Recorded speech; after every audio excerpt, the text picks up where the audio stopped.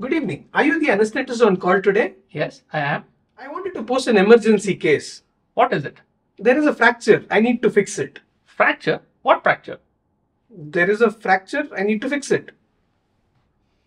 Could you please elaborate?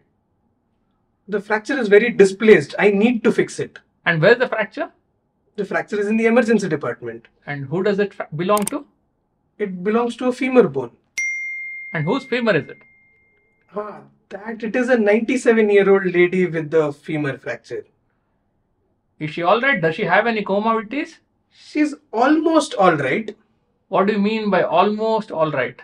Well, she has a few non-bone related complaints like pulse is low, BP is low, and also the physician told that her photo of the chest doesn't sound that nice. And you want to operate with all this?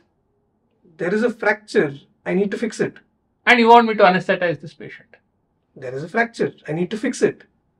This patient needs nothing but the damage control surgery. Go read about damage control orthopedics. What is damage control orthopedics?